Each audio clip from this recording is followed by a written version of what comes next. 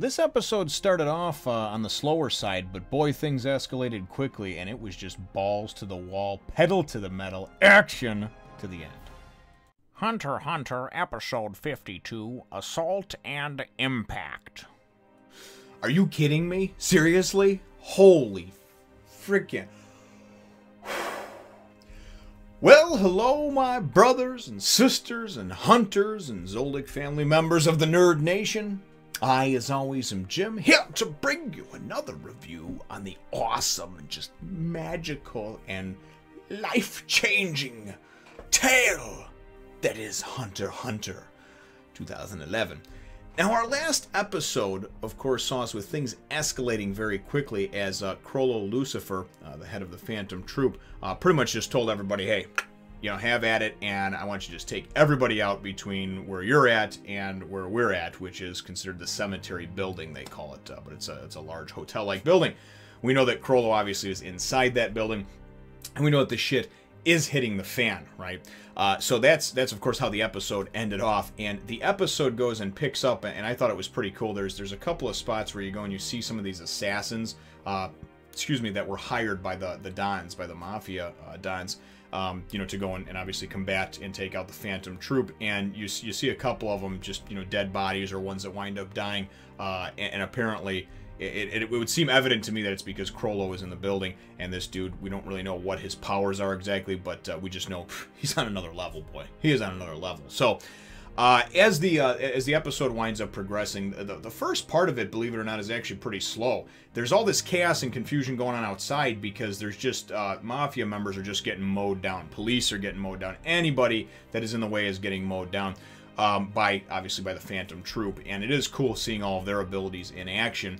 We do get a brief respite where we check in with Killua and Gon, and they're actually on a subway train that gets stopped because all transportation, everything's getting stopped in York New City. This is like Godzilla attacking the city, okay? Except for Godzilla is like, you know, 11 or 12 smaller dudes that's like just fucking everybody up. There's explosions going on everywhere. It's crazy, right? So anyway, Gon and Killua, after a little while, they get tired of sitting in the, in the stopped train in the subway car, and they wind up taking off because they get no reception on their phones and wind up coming up above ground. While this is all happening, we wind up seeing a brief check-in over here with Light and Estrad, and of course Kurapka, and they're, you know, sitting by Neon's bedside, and he's freaking because Melody and Basho aren't there yet, and one of his guys is like, you know, you don't understand, all traffic has been stopped in the city, like in addition to all the chaos that's going on, like nobody's getting through anywhere, right?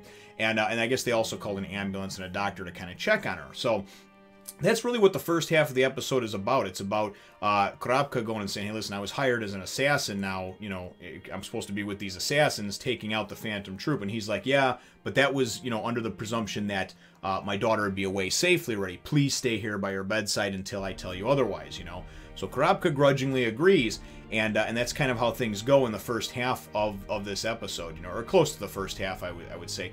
We check in, briefly with some of the kind of mafia heads and everything else. We find out that the Phantom Troop has pretty much cut through about 2,000 members of the mafia, you know, bodyguards, hired hitmen, whatever, right? And then we wind up getting, Kurapka winds up getting some, gets temporary leave, you know, Light and Estrad gives him permission to go and basically patrol the building, right? So as Kurapka's walking around, he runs across some of the mafia members that have kind of all been holed up and told to stay in this room, you know, and they're all bitching and complaining they can't have their guns, they can't have their this, everything else, and Kurapka just kind of keeps walking around, he's searching the building.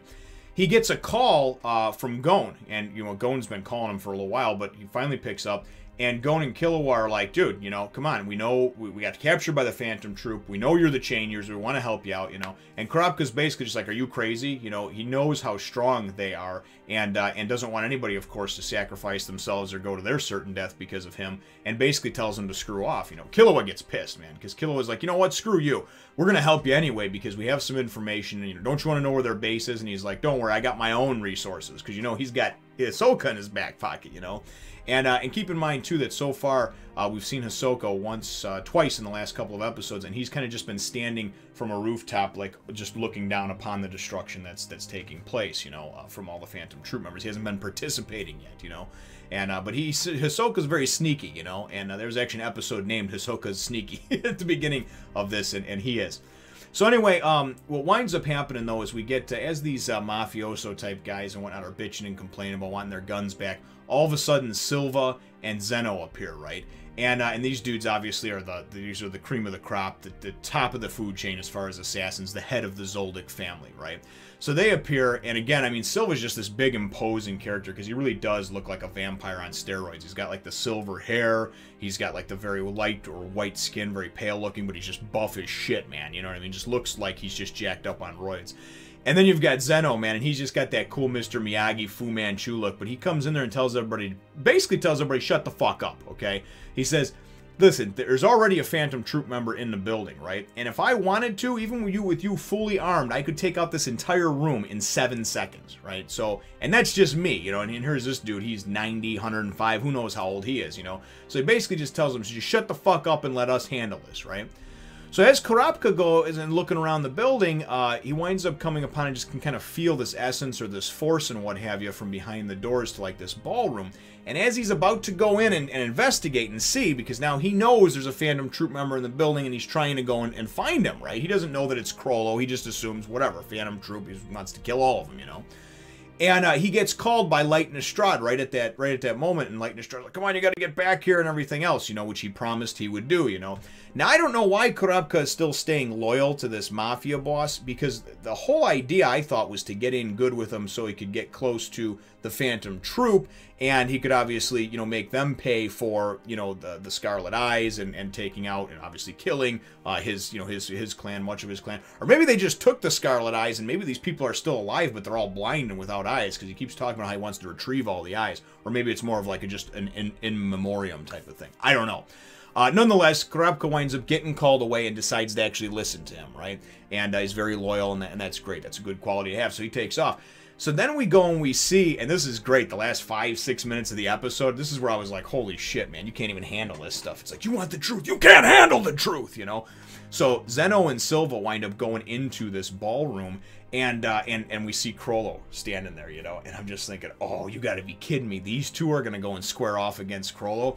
And they do. They wind up going, and I mean, after some brief introductions, and Chrollo basically says something to the effect of, you killed one of my members, because if you remember, the Zoldyck family, Killua had said that his father told him that they had a hit on one of the Phantom Troop members, you know, a few years prior, whenever it was, but that he gave them the greatest compliment ever, saying that it wasn't even worth the money. The bounty wasn't even worth, the payoff wasn't worth it.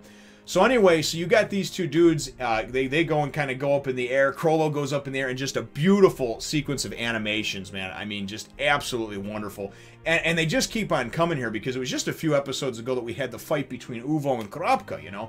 Anyway, this shit is off the chain, though, man. They're flying through the air, swinging at each other, hitting each other, and Chrollo's trying to fight off two of them, and he's not faring very well. He takes a couple of hits. He looks like he's taking a little bit of damage. One point, he hits the ground, and Silva comes crashing down like he's going to smash him with a double foot smash, you know, and he winds up moving out of the way. He actually winds up managing to cut Silva right on his arm, and Silva winds up going, everything stops, the action stops for a second, and Silva goes and remarks that it's a Ben's knife, and this knife has this poison in it and this and that. He's able to use his Nen ability or something along those lines, it looks like, to go and isolate or get the poison so it doesn't hurt him.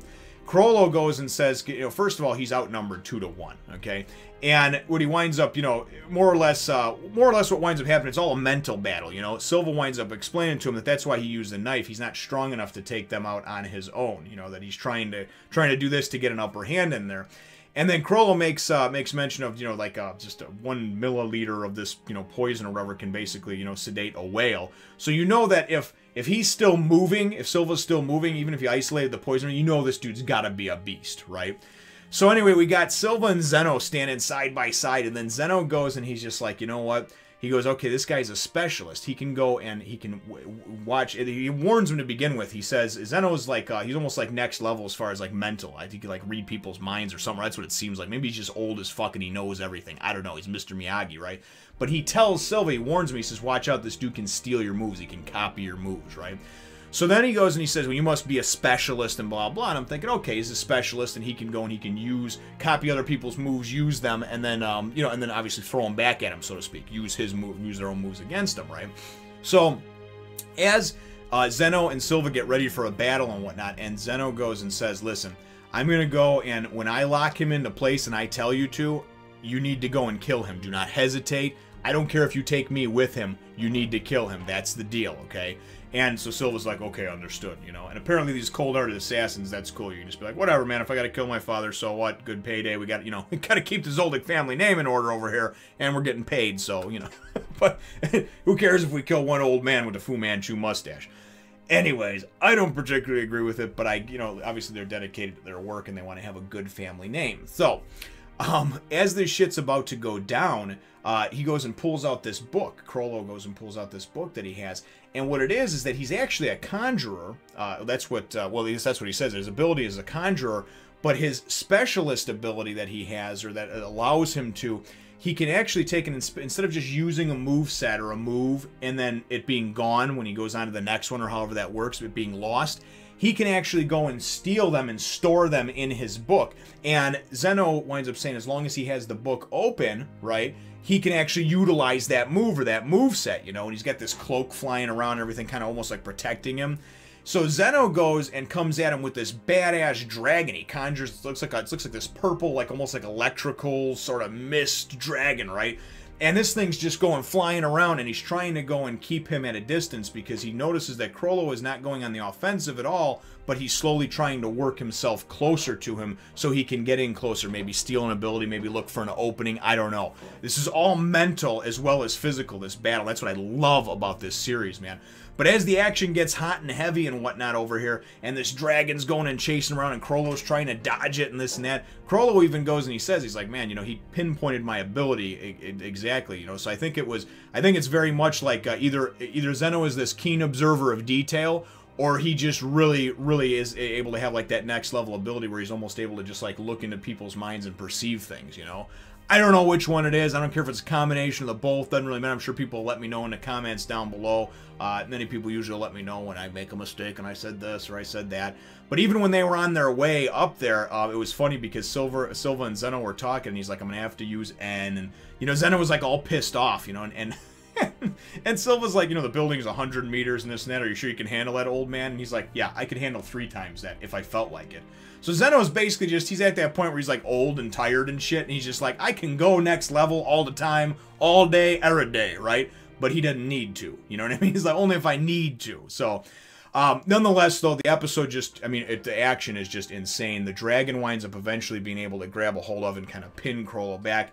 Zeno closes the gap between them and grabs him and locks him into place, it looks like. And that's the opening that he was telling Silva about that he's waiting for. When I hold him in place, you got to take him out. So he says now, right? Silva goes up in the air and shit, and he conjures these 2 huge, like, purple balls of, like, electricity and just, like, evil and, like, Zoldyck family fucking whatever energy. And he just, and the episode ends with him going boom, and, like, throwing those balls of just explosive freaking atom bomb energy at, you know, what's his face, at Chrollo. I can't forget his name, right? I'm just so excited about it. And then you go and you kind of just see, like, the shot from outside the building. So well done, you know, like in a movie. And I mean, this really is. It's like a big budget action movie when you see this stuff. And then you go and you get all, you know, the explosions and everything's kind of just rocked. I mean, and then you kind of go see it from the perspective of a couple other people like, what the hell was that, you know? So, and that's how the episode ends off. So I got to get done over here so I can see what the hell happens. Because I got to see if Chrollo got killed, if he got hurt, if he got maimed, if Zeno's still alive. I like that little old man, you know. My episode question for you, though, brothers and sisters, is what are your thoughts on just on the battle itself that we've seen between Chrollo and then, of course, against Zeno and Silva? I didn't expect it to happen. I didn't expect it to happen this quickly anyway. And boy, man, is it good. But let me know what your thoughts are in the comments down below. Feel free to hit the thumbs up, the like button if you should think that I deserve it, and subscribe if you haven't done so already. We will look forward to catching all of you in the next one, Nation.